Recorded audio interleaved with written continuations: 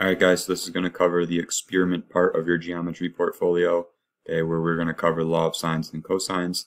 So we are asking you to take one picture that includes 3 different objects in your yard or in your house. And these 3 items are going to form a triangle.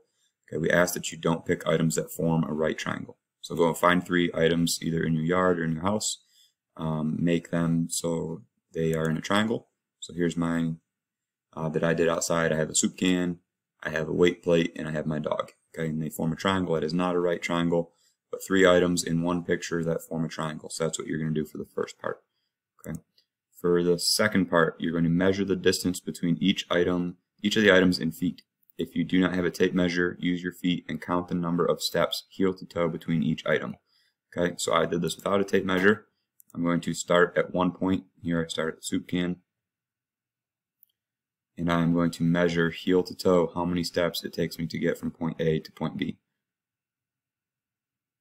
Okay, there's 3, 4, 5, 6 steps. Okay, so I would write down 6 steps from point A to point B.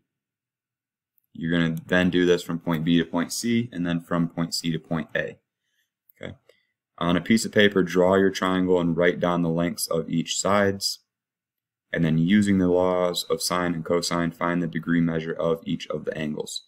So on a piece of paper, you are going to draw your triangle. You're going to write down the number of steps it took you to get from each point. So from point A to point B, I had 6 steps. From point B to point C, I had 8 steps. And from point C to point A, I had 4.5 steps. You're going to use the law of sine and law of cosine. Find the formulas and write them down for us. Show us your work, and then you're going to find the angle measures, angle X, angle Y, and angle Z, using, again, the law of sines and cosines. And we want to see all that work here, and we want to see your final angle measures on that piece of paper as well. Okay, so you're going to include all of this on this piece of paper. You're then going to, on your Google slide presentation, include the following. The picture of your triangle made up of items in your yard. So again, that would be something like this. You're going to include a picture of your work on a piece of paper, including your drawn triangle, the lengths of your sides, your formulas and calculations, and then your final angle measures. So that would be something like this. You are then going to answer the question, do your angle measurements make sense? Why or why not? Okay, if you have any questions, let us know. Hopefully this was helpful. Thanks, guys.